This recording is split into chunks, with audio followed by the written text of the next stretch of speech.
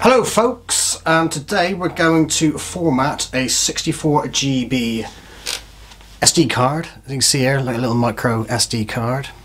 We're going to format it in FAT32, and you might have come across a few problems with trying to format larger cards or larger than 32 GB. So I've got a 32 GB SD card there. It's in this little, like the micro SD thingamajig, which goes into the little card holder there. So I've got some games on here for the RG350 games thingy, but this is an RG350M, it's got like a metal case. Anyway, there's more about that in another video, but basically I just want to upgrade the memory for the SD card, which goes in there, little micro SD card.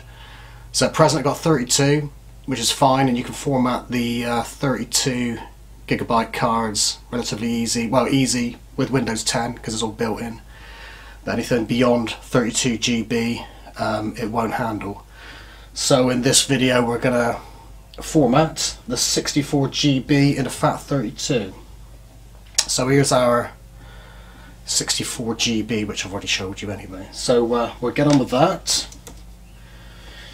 So I've got a card, just a card reader here. You can use any card reader you like. So I've got this big one that like obviously takes up to that familiar sized SD card that most of us are familiar with. Right, so I'll put the micro SD card in there. I'll stick that into my computer. Like I say, you can get like other card readers, like in like a USB form, but that's up to you and your preference on how you're going to do that. Right, so we've done that. Right, so now we've gone to a website. This is ridgecrop.co.uk. I'll put the link in the description below. You just have to download a little program and Bob's your uncle. Right, so just click on this image.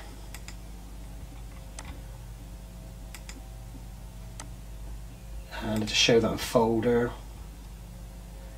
you can run that. That's just a habit of mine, I show it in the folder and let it see what's going on.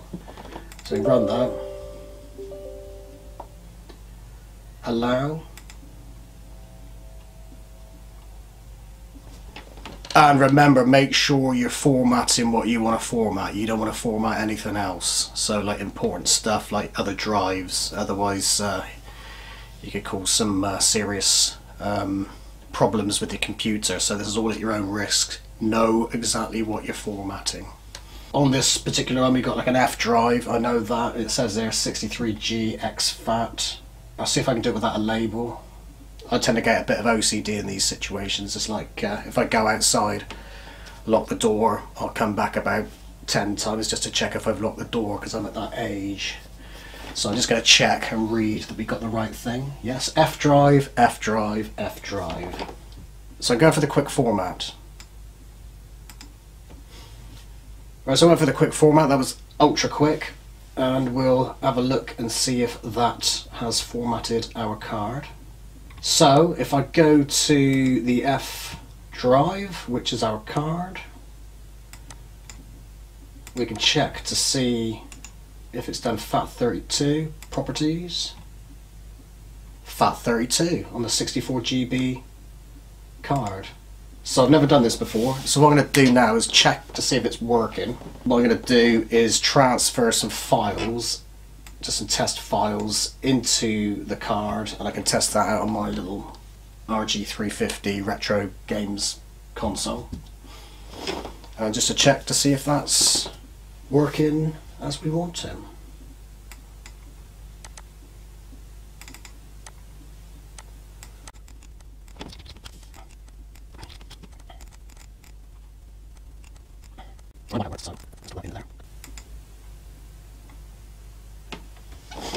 So what I do is just transferring some files into this game system. Anybody that's interested in this games thing, I'll put some videos up on that shortly. I was just sort of like getting my head around the filing system in that in the RG350M. So I know other people have bought these things, so I'm just feeling it out.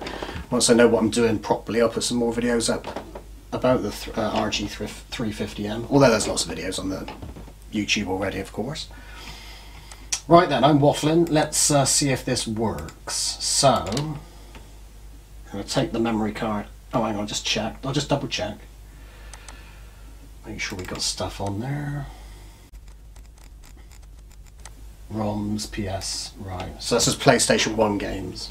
Go here. PlayStation 1 Wipeout, the first Wipeout game. So sticking that in here, into this machine. Switch it on. Right then, so go into emulators, the PS emulator, Wipeout, so it's there. And start it up, and hopefully it should work. I don't know how well that's appearing on the screen there. There we go. Happy with that?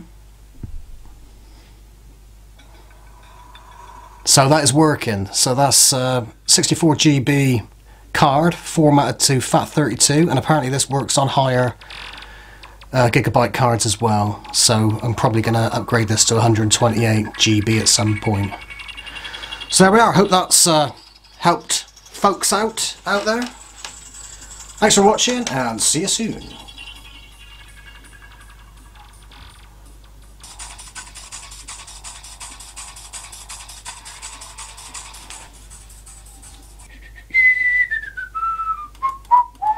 Five, 4, 3, 2, 1. Cool!